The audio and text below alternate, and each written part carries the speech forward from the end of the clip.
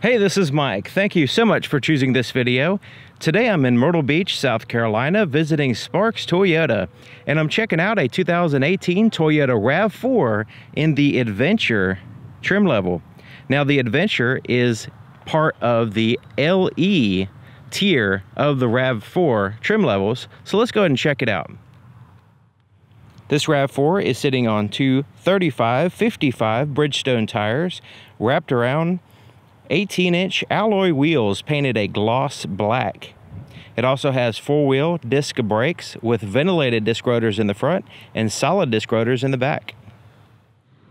The name of this color is Ruby Flare Pearl, and that's one of the things that stood out to me when I first saw this vehicle is the color. I mean, it's just a really nice deep pearl coat that even when the sun shines on it or even in the shade, it just looks fantastic to me. You'll notice this one has the hood decal here in the center portion of the hood in a satin black, and then you have the gloss black portion right here in the center of the vehicle, and the grille itself is a matte black. And then you have a little bit of matte black down here, and right here at the very base is a gray metallic painted surface.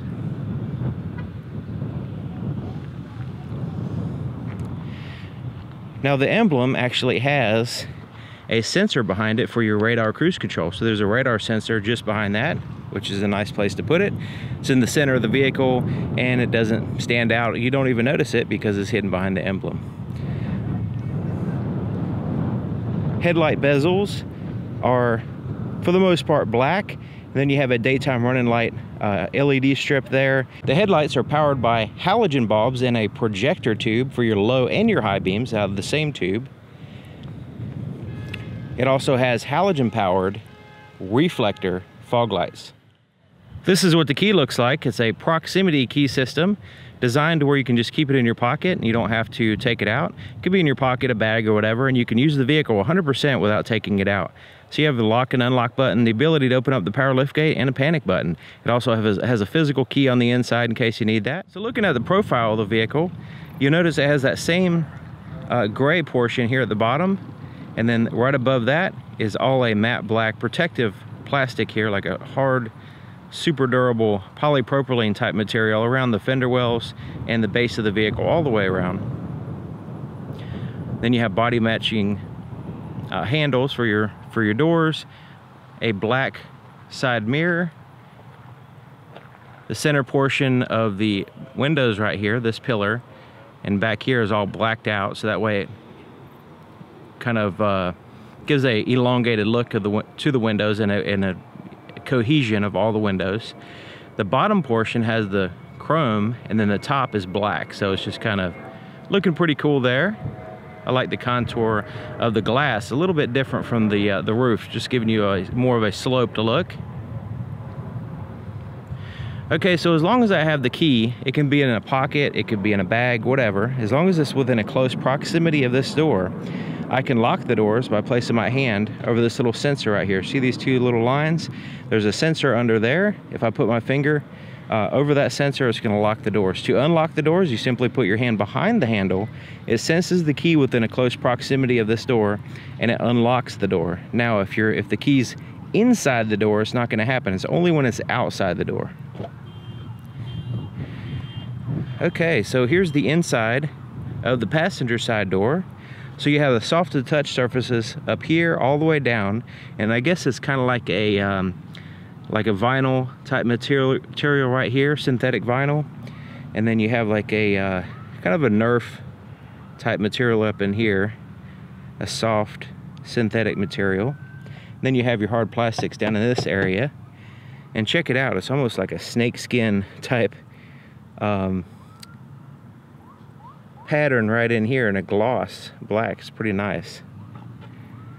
Then you have the metallic accent there around the handle and your pockets. Now you notice the pockets extend forward, so it's easy to access. Like say if you slip your cell phone in there while you're sitting down, it's easy to access that, and it has a place for a large bottle, like a bottle of water or whatever.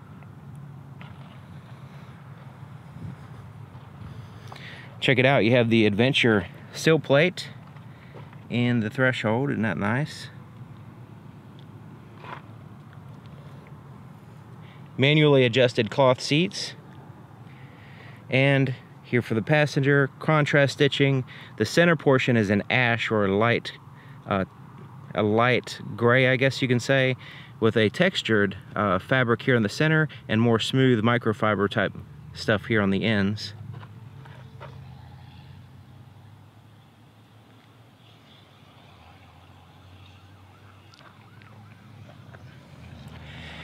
And check it out, you have little mountains, little symbol for the Adventure package here in the floor mats. And you notice they're almost like aftermarket floor mats. They're a slush mat, rubber floor mat that contours in there perfectly. And you notice plenty of legroom, very little tapering going on down here, just wide open space.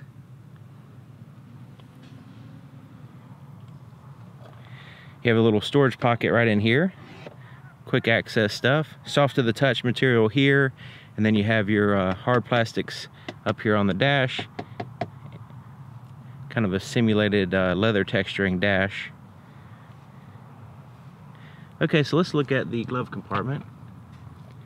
Slowly comes down, and a smooth plastic on the inside. Pretty traditional though.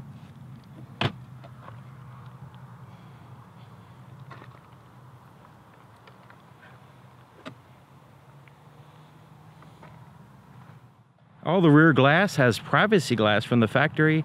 This vehicle actually has tinted glass in the front windows here. So this was tinted by the dealer. That's not something that will come from the factory. Okay, so looking in the back, here's the inside of the back door. So you have hard plastics there, and then you have soft to the touch all the way down here around your arm, and then you have your hard plastics around here.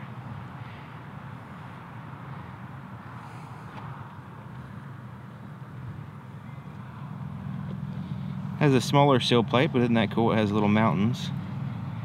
Even has the mountain floor mats back here. That's pretty cool. And they all connect together. One big long floor mat actually, including the center. Look at it, just a very minor hump here in the center floor. So not much to impede the legs of the center passenger. Then you have these pockets in the back of the front seats. Okay, so the back seat's actually kind of like a bench seat, but they recline and fold down. So I actually have this seat reclined back as far as it goes, and then the other seat more vertical, as it goes, just to give you an idea of the articulation of the seats back here. It does have the latch system for car seats, an armrest that folds up, and it has cup holders in it. There's a 12-volt power supply just under here as well.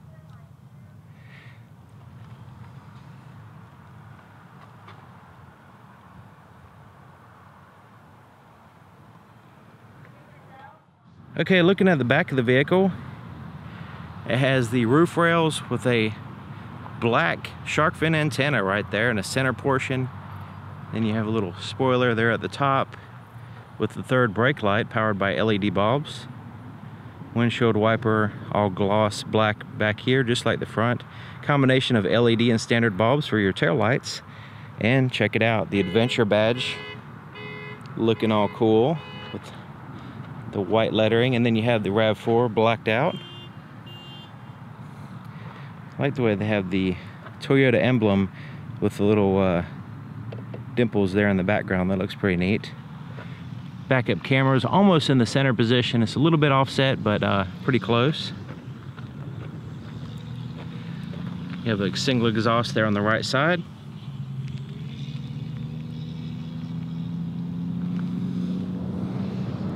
Okay, opening up the power liftgate, you can of course use the key, or you can simply push the button. So the button is actually in the center position. That's why the rear camera is in the offset position. So we push that button, and it'll go up for you.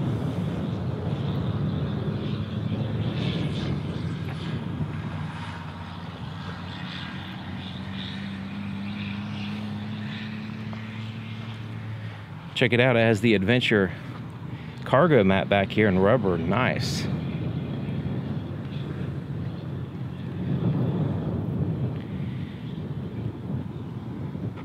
Okay, so you actually have a power inverter back here, AC 120 watt, 120 volt, 100 watt right there, so you can plug in a device. You also have some tie downs, bag holders, that kind of stuff here on the sides.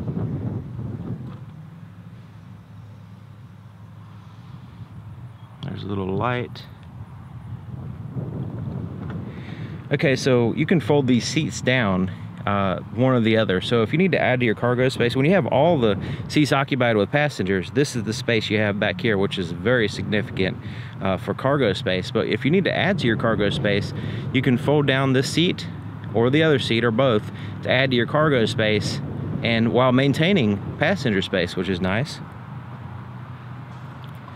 Okay, so this lifts up and you actually have a spare tire, and this is a hard plastic underneath, and I guess you can flip this over and use this hard plastic as a surface if you needed to, because it is removable. You can actually take it out, and a little bit of space around the spare tire just in case you need a little bit of extra cargo space for smaller things. It even has a place for a shade, so the shade is not included with this vehicle, but you can install that right here to kind of cover up your cargo space, and when you're not using it, there's actually a space in here, and it kind of goes across the spare tire and over to that side there, so that way you can get it out of the way when you're not actually using it. Okay, to close the power lift gate, you can of course use the key again, or we can just push this button right here and it goes right on down for us.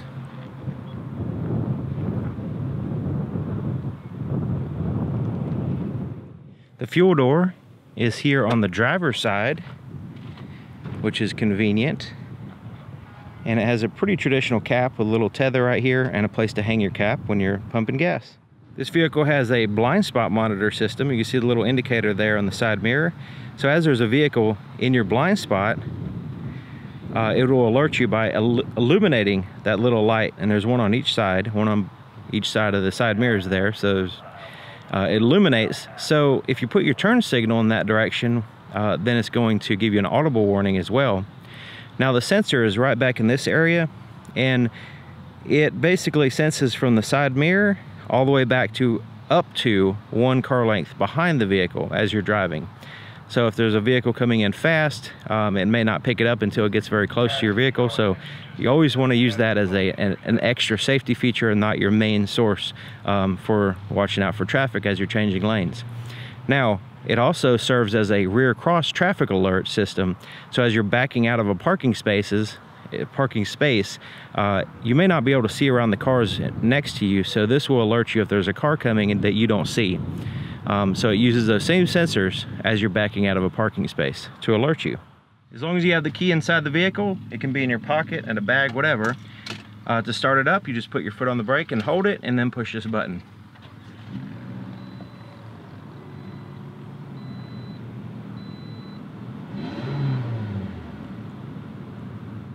Here's the floorboard in front of the driver's seat. Now you notice the floor mat actually hooks in place on this side, keeping the floor mat in place and from turning or sliding, so it doesn't interfere with your pedals. And there's your accelerator and brake pedal and your footrest here on the left side.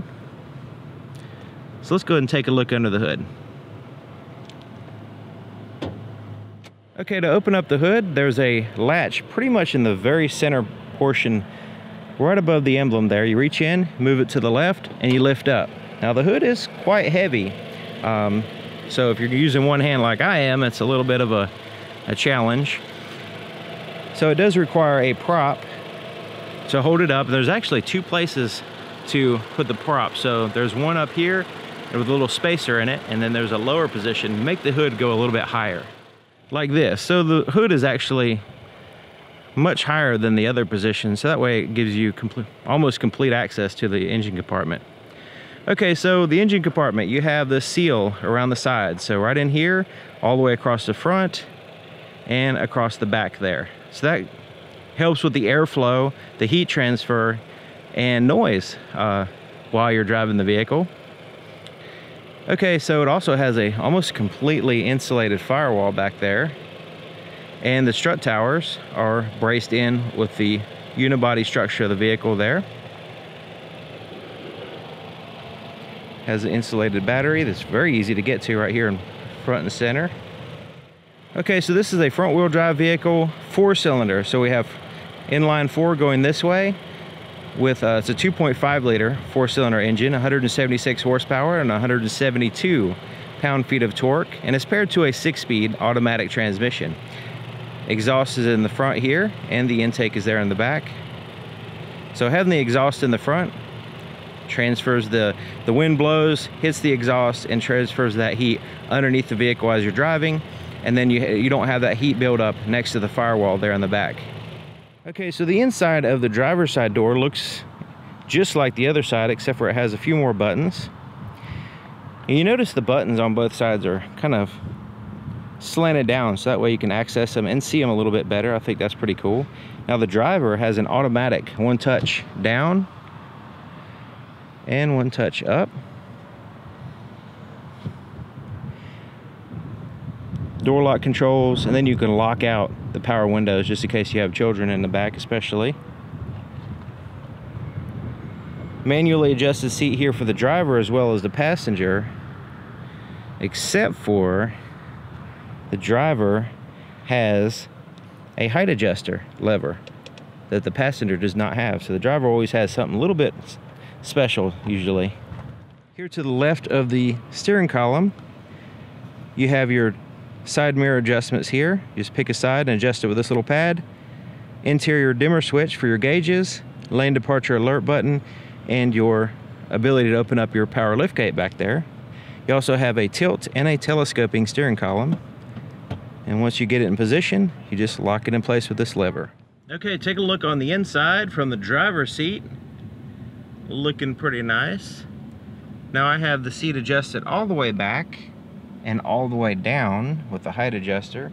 And this is probably a little bit, I'm 6 feet tall, and it's probably a little bit too far back for me to drive, but pretty darn close. I mean, I can reach the pedals and everything, and I probably could drive this way. I would have to extend the steering column out quite a ways, but probably a little bit too far back.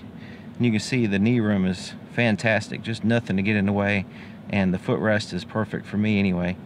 Okay, so looking at the steering wheel, it's a leather wrap steering wheel with a smooth leather texturing right in here, but not slick or anything. It's grippy enough. I mean, it's not super grippy, but it has a really comfortable feel, and it's soft to the touch as well.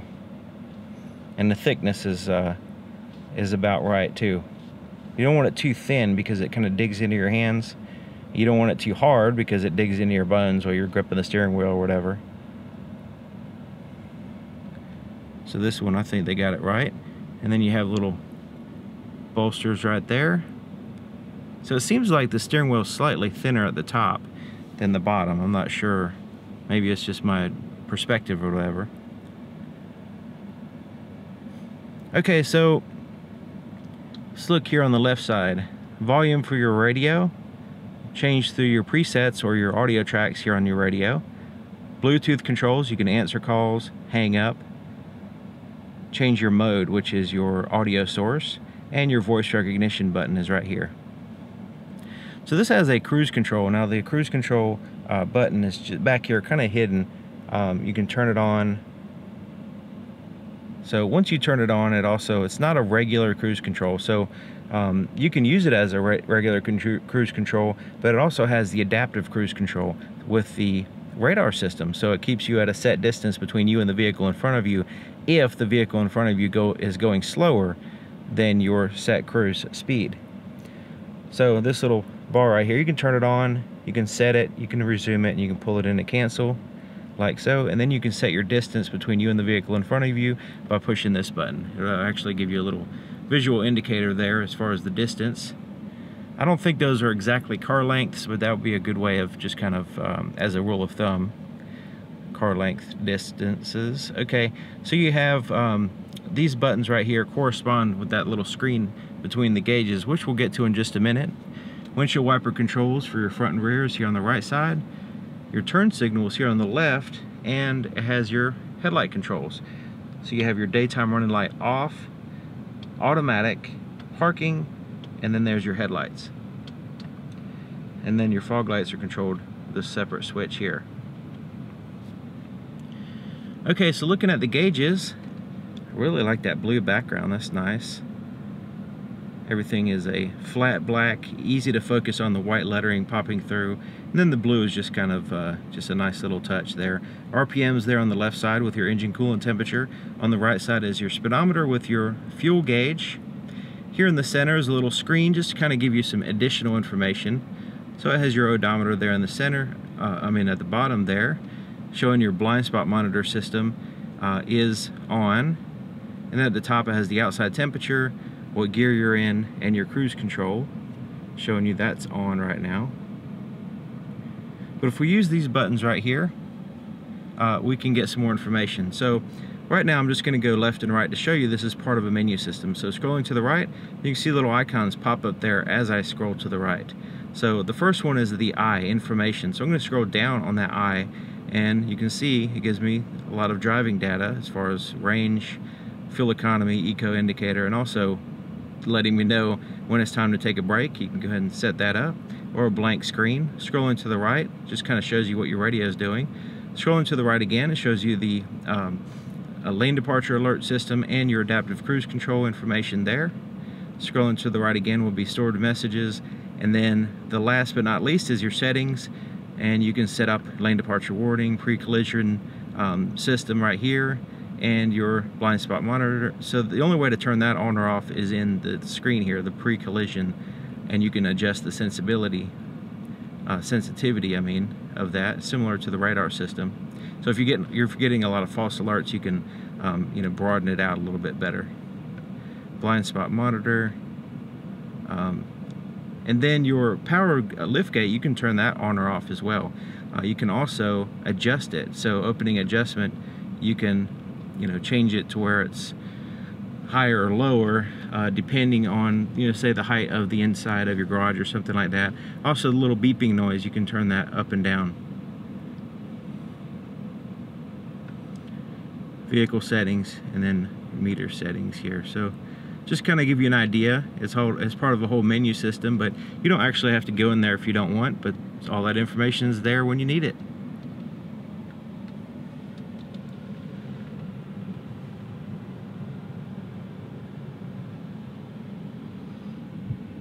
Alright, so look in here.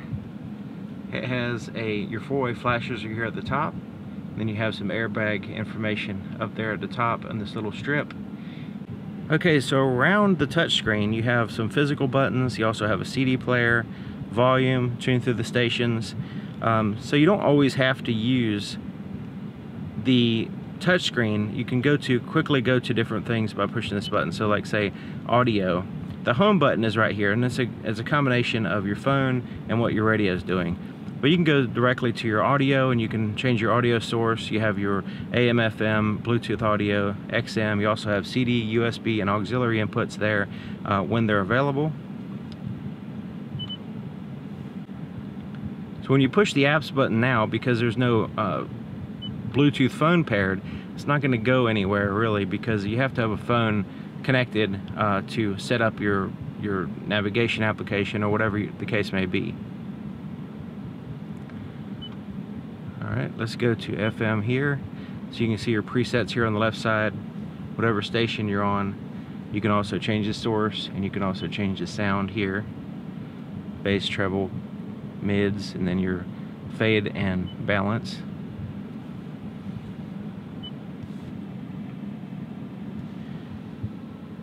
Okay, so down here is your climate control. So you have a driver and passenger dual zone climate control, in which you can sync them both if you want to.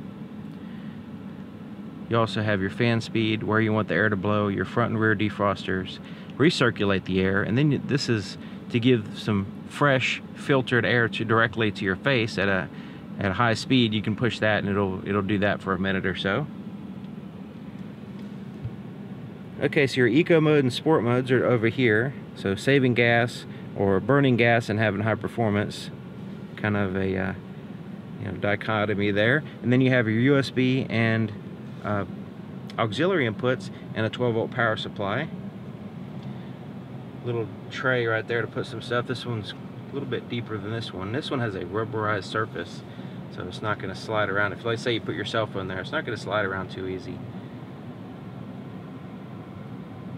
There's a cup holder, this little articulating arm that opens and closes. And then you have these little portions here. So let's say you put a mug in there with a handle. This can kind of lift up and get out of the way.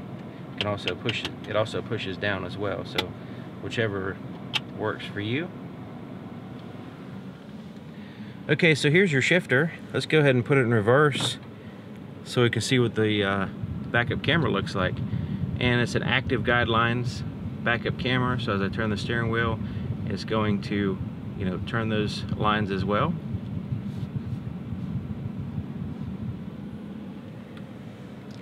Continuing on, that's neutral, drive. And then there's a standard mode in which you can cycle through the gear ratios manually if you need to. Usually this would be for downshifting. You'll know what gear you're in because it'll show right up here. At any time you can push it over back into drive.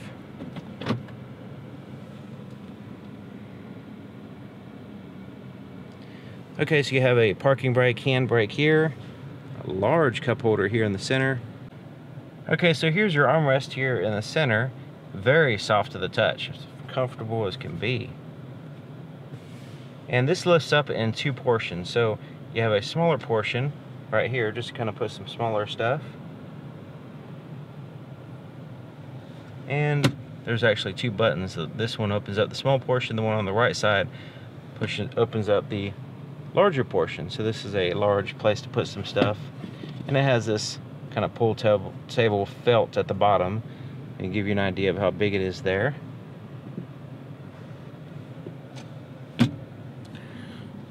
Alright, so here's your rear view mirror, and it's a manual day and night mode.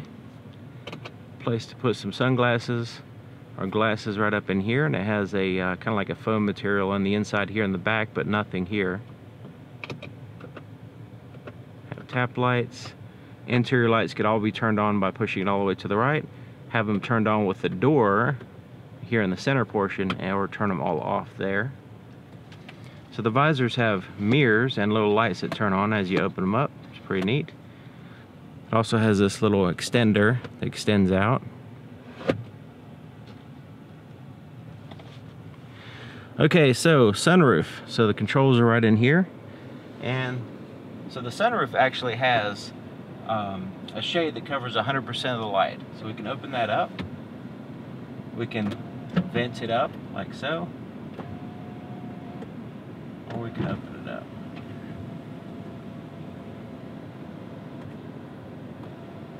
Push it again, it goes a little bit further back. And that's as far as it goes. Let's go ahead and close it up. And we can block all the light if we need to. Okay, so let's look at the visibility in the back. So you notice one seat is reclined, one's more vertical. So you notice that those headrests make a difference depending on where they're at. Now if you fold the seats down, they won't be an issue, but you know, depending on your passengers and all that stuff, it will make a big difference in your visibility. But you notice there in the center, you can see pretty good. It has the windows there on the side, behind the seat, as well as of course in the second row there. But of course you have the backup camera, the blind spot monitor system, rear traffic, cross traffic alert, and all that stuff to help you out as well. Okay, so if you're still here, you're in luck, because I'm going to give you some more information here. So this is the Adventure, which is part of the LE tier in the trim level. So if you're not familiar with what I'm talking about, I'm going to extend this out. So you have the SE, Limited, and Platinum. So the SE is a different one from the LE. So the LE, XLE, and then the Adventure. So I'm going to leave all this information in the description, but if you wanted to, use the pause button and go through this if you want.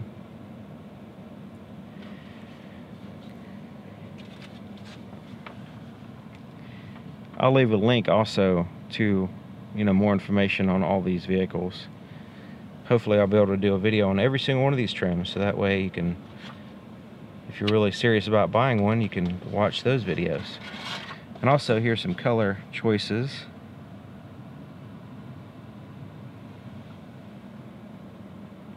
There's your wheels.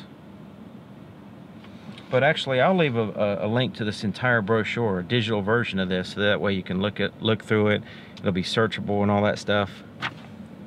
So anyways, thank you for watching, and thank you to Sparks Toyota here in Myrtle Beach, South Carolina, for allowing me to do another awesome vehicle. And I'll see you guys next time.